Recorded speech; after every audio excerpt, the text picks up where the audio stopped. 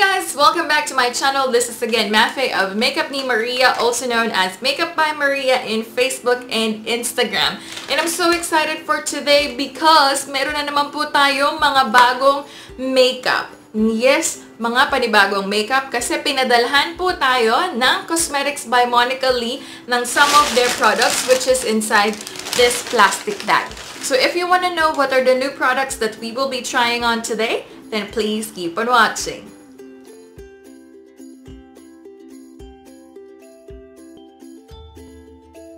So, ito na nga, excited na akong malaman kung ano-ano yung mga products na pinadala sa atin ng Cosmetics by Monica Lee.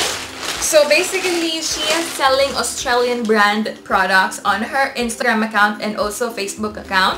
I will just put the link on the description box below. If you will purchase some of the products that you would like from this video, go ahead and mention that you saw my video and that you would love to try on the products that I have on their account. So, simulan natin sa Kilay is Life product, of course. Ito ay from the brand, what brand is this? Fifth Avenue. Again, and this is from Australia. This is the Eyebrow Compact palette and the shade Dark.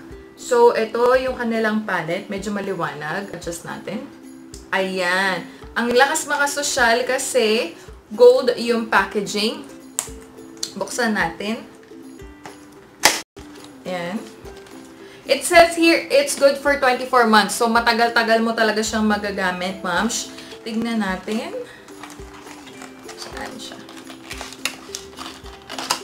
Ayan. Ang ganda niya. Ang lakas makamayaman. Sosyal. Ayan o. Gold packaging. And let's open it.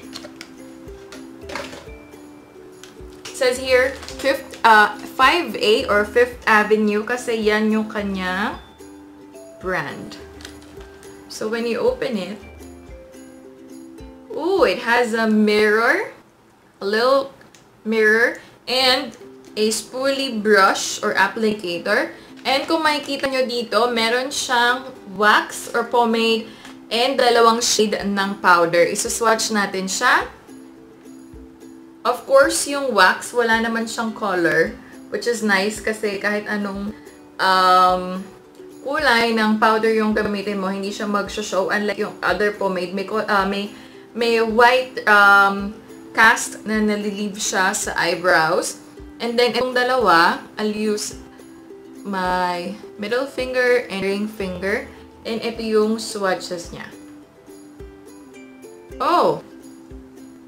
Pigmented siya, but hindi siya ganun ka-harsh para sa eyebrows. I think I will be using the last part for the inner part of my eyebrows and the middle part for the latter part or the tail of my eyebrows, which is good kasi kung mas lighter ka, dito ka, kung darker yung eyebrows mo, which is matching your hair, dito ka sa the one in the middle. And if you're in between, just go ahead and have them mixed. So, let's proceed with the other products. I'm so excited to use that. After ng Kilay, doon naman tayo sa kanilang Conceal and Contour Kit. I have this Conceal and Contour Kit from the brand OXX Cosmetics, and it also says here that aside from made from China, this is a product of Australia, and this is also good for 24 months. I'm so happy that their products are good for 24 months. Buksan natin. This actually reminds me of my foundation concealer from Graftobian. Ganito Graftobian and also RCMA. Ganito yung packaging nila. So, buksan na natin. Ang maganda dito, good for 24 months. So, talagang sulit yung bayad mo. And I'll put the price and also the description, the price and the shades on the description box. Tignan natin. Medyo tumilim tayo. Adjust natin. Yeah. Ayan. Ito siya. After removing the packaging. It says OXX Cosmetics. And it seems that meron siyang brush sa loob. Buksan natin. Medyo ang hirap buksan. Ayun. Buksan ko na siya. Meron siyang brush applicator inside, which is like a concealer brush. And these are the content of the product.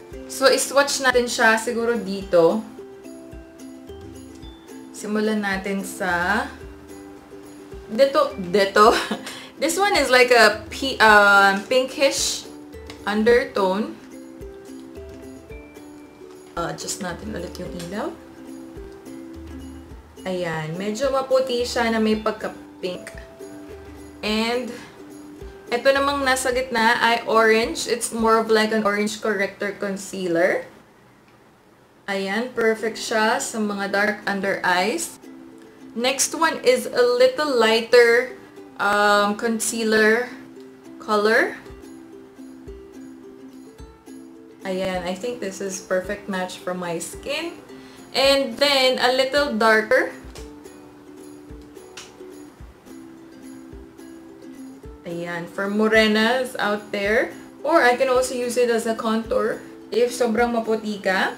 And the last one is a little darker than the second one.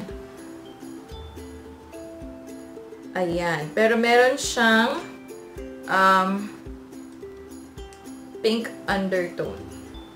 Ayan. So, those are the swatches of this concealer and contour. So, basically, you can mix this two as your contour shade.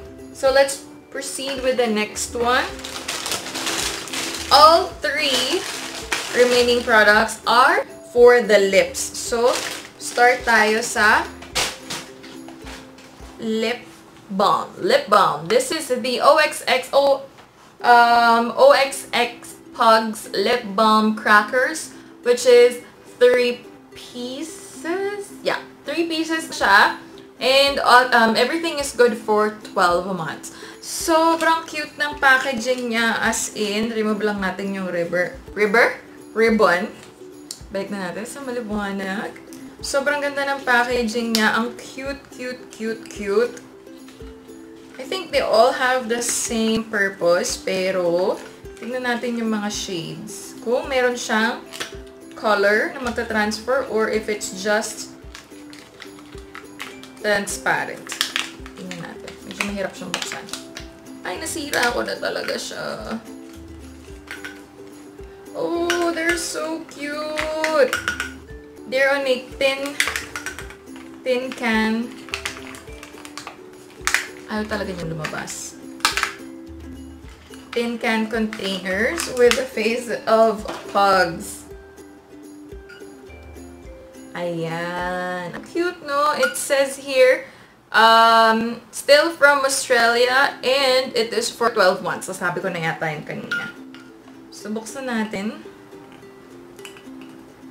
And let's check if ito ay transparent or if it has colors reflecting on their... Oh, this is transparent. So, it's clear lip gloss. Oh, peppermint. It smells like peppermint, this one. Oh, yeah, because it says at the back, peppermint scented. Ano ba yan? Di nagbabasa. Vanilla scented. And this one is strawberry scented. Oh my god, I can't wait to try them. So, I'll try this vanilla. Oh, peppermint scented. Medyo mahirap lang siyang buksan, no? Pag nagmamadali ka. Ayun. So, try natin. Kuha tayong konti. Yan. It's a typical lip balm texture. Ayan. Syempre, hindi nyo siya makikita, no? Clear lang siya. And, sobrang bango. So, we'll keep it on the side. And then the next one is a liquid lipstick. It says Lips Matte Liquid Lipstick, also from Australia, and for 24 hours of consumption.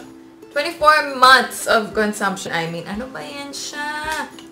Buksan na natin. This one is in the shade, ano shade mo? Bologna. Bologna? Bologna? Paano ba i-read yun? Ito, oh. Bologna, di ba? Or Bologna. Basta yun na yun. Buksan natin. This is, a... What do you call this? Nude brown shade. So, subukan natin. Ay, ayun yung mabuksan, friend. Ayan, nabuksan ko na. Finally. The packaging reminds me of... Not packaging, I mean... Yep.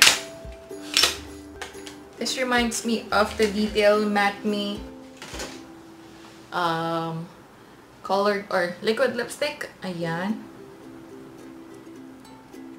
Meron siyang lip applicator. Yung applicator niya parang may hawig kay, kay Kylie Cosmetics. So, I'm so excited to try that. Let's do a swatch. Ayan.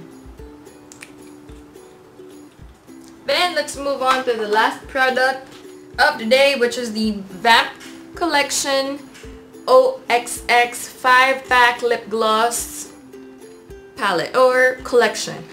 So, buksan natin.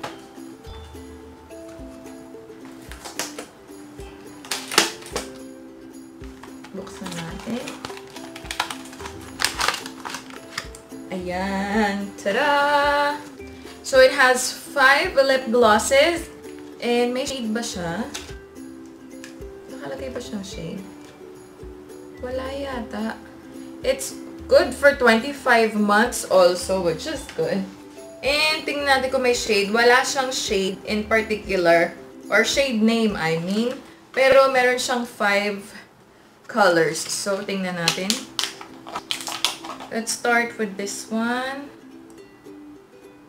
Saan natin ilalagay? Ito. Ayan yung first one.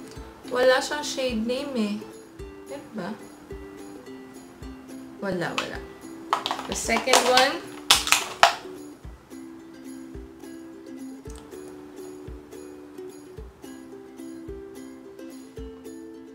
Ay, kulang.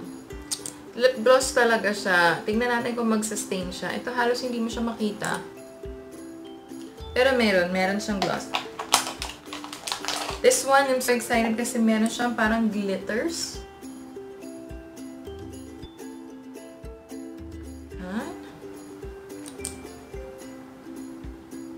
Ito, more on nude with glitters. Yung pangalawa ay pinkish. Yung una ay meron siyang konting tint. Itong pang-apat, tingnan natin. Same lang siya, wala din siyang color. Meron lang siyang konting pinkish. Ang bango! Sarap, parang candy. And lastly, itong medyo purplish. Siguro ito meron tong color. Yan, meron nga. So, everything is just like a regular lip gloss. Wala silang kulay, pero meron sila, hindi sila nagbibigay ng tint, pero may konting sheen of color. Ayan. Pero ito talaga medyo matapang yung kulay niya, so pwede na siya kahit wala kang lipstick. The rest are just regular lip gloss topper. Alright, so if as excited as I am na kayo to test this product, I will do a demonstration of this product. And let's go ahead. So excited na akong itry itong mga products na ito on my face. So let's proceed with the demonstration. So let's start with the application. Let's begin with, of course, the concealer and the face contour and conceal kit.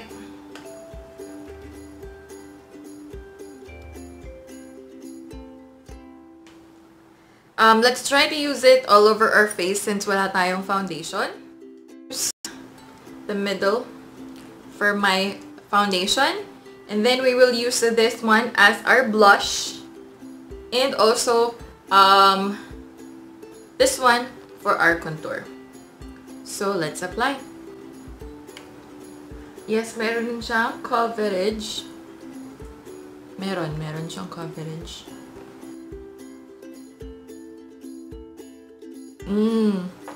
Meron siyang coverage.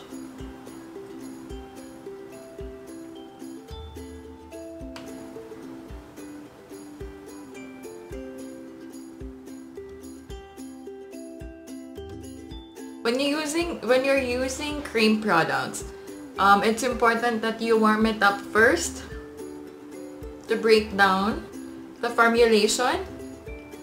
So, kaya fingertips na lang yung ginagamit ko. Masasabi ko na meron siyang sheer to medium coverage, buildable. Yes, this is not a foundation, pero as a concealer, you need to make sure na merong coverage yung ginagamit mong concealer, or else you're just piling up products on your face na wala namang purpose. Yes, maganda siya.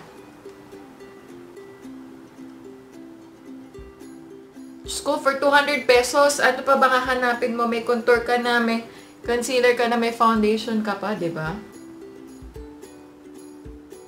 Now, I'm using the orange one as my blush on. Kasi ang lakas maka-ano nito. Fresh lang. Kasi medyo orange siya. Eh, diba yung mga Korean blush on? Mga peachy orangey shade.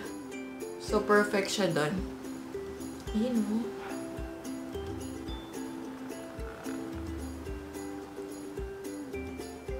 And then, contour. Dito lang.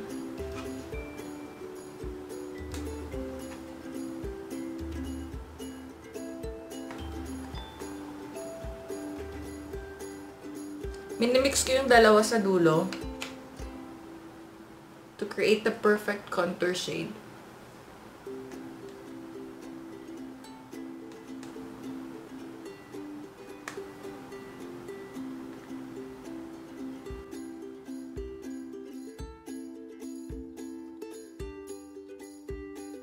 Natural lang yung effect nito ha, hindi yung super contour. So good for everyday makeup.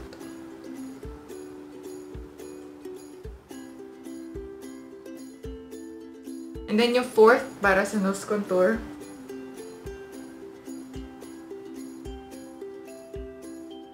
Ayan. So, kung wala ko ng beauty blender, i-blend natin siya. May pagka-dewy siya, hindi siya matte. So, perfect siya sa under eyes kasi ayaw mo nang mattifying yung yung concealer mo sa under eyes dahil magkakaroon ng mag-a-appear ng bonggang-bongga yung mga fine lines.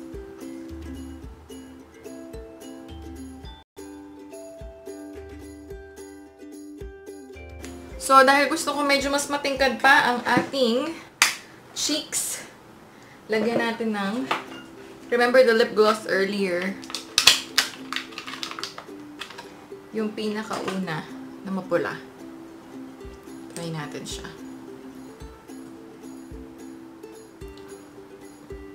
Ayan. Pwede naman pala. And on top of that, ang bango niya. Sarap niya kainin. Glossy siya. So, Korean skin ang peg. Yun nga lang malagkit. Pero, arte pa ba? Gamitin natin ngayon yung sa eyebrows. Konti dito. So, let's try to use the middle part for the latter or the tail part of, I'm using the brush, the brows. Ooh, pigmented. Kaya dapat dahan-dahan lang. Ang bilis. Tapos na. Tapos na yung kilay. Kunin ko lang yung medyo nasa yung unahan. Kasi much lighter siya. And ibabrush ko din siya. Uy, yan na besh. May nanalo na. Ang ganda niya. Ay, char. Ayan o. Before. And after. OMG, ang ganda. Ang ganda ng brow product na ito. Ang bilis niyang i-apply at bilis niya mag-adhere. You know? Tapos na agad. I love the brow product. I mean, na-surprise talaga ako. As in, surprise. Surprise! Kahit medyo may kulay yung hair ko, itong dark, nag-work siya for me. Gradient lang dapat ang brows, diba? Ayan o, tapos na. May nanalo na. My God, I love this product. So, kung may nanonood sa inyo from Australia, I know my friend Bodge ay nanonood from Australia. Besh, bilhin mo na to sa Australia. Ang ganda nitong Fifth Avenue eyebrow powder and pomade. So, let's proceed with the lip balm. I'm using the peppermint. Huwag na natin galawin yung dalawa. Pwede pa natin ipamigay sa Pasko. Char! Ito na lang ang bawasan natin kasi bawas na. Wait lang tayo sa lips. Bago tayo mag-lipstick, lip balm muna. Actually, sa client ka, ito muna inilalagay ka una. The liquid lipstick, I know it's a little dark. Pero why not? Patungan natin ng red, the lip gloss later. Wala siyang amoy.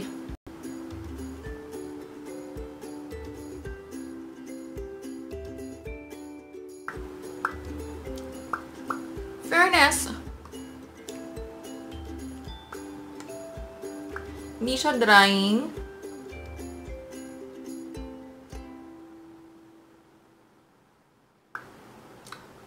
Di ba kalimitan ng mga matte lipstick ay drying? Ito hindi. And then, gagamitin natin yung unang lip gloss to top it off.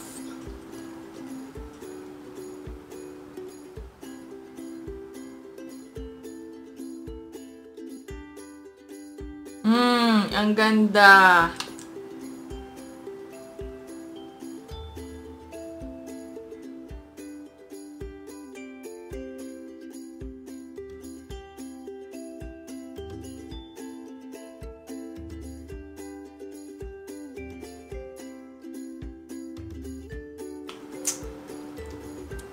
What can you say? And this is our final look using OXX and Fifth Avenue full face makeup. Not bad.